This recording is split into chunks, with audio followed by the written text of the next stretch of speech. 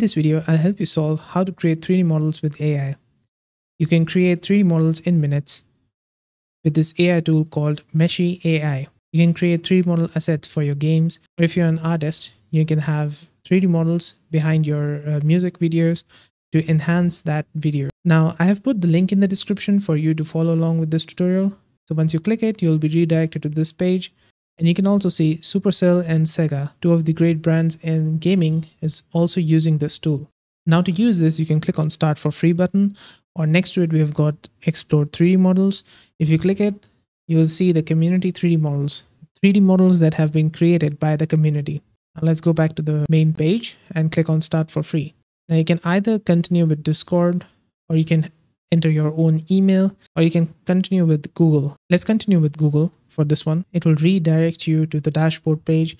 Here it will say, welcome to Meshy, and it will ask you which role describes you the best. You can choose any of them, or you can choose all that apply. You can also enter other, and you can enter specific reason why you're using this tool, but it's not necessary. You can just click on any of them. Let's say 3D artist, graphic designer, click on next, and which industry best describes your company. Let's just say software on online services and gaming. Next, what size of your company.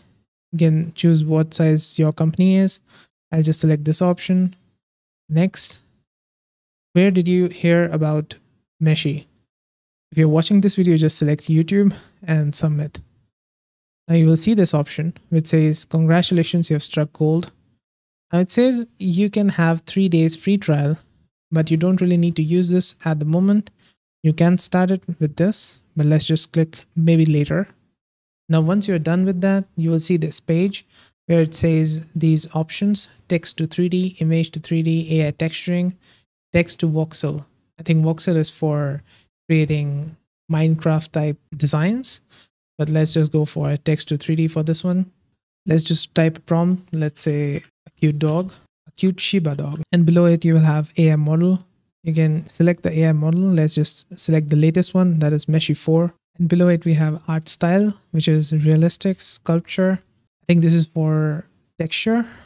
And these are realistic and sculpture. Let's select this realistic for this one. And 30K is already selected for the target poly count. Typography, quad is fine.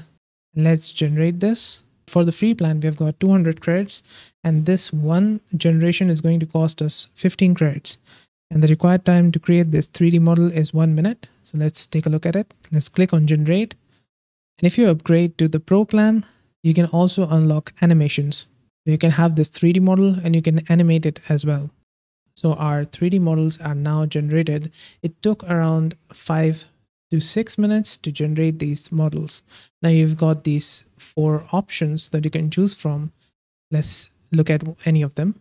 Let's select this one, and it's going to preview this model on the right hand side. You can also texture this 3D model, and it takes up 10 credits per texture set.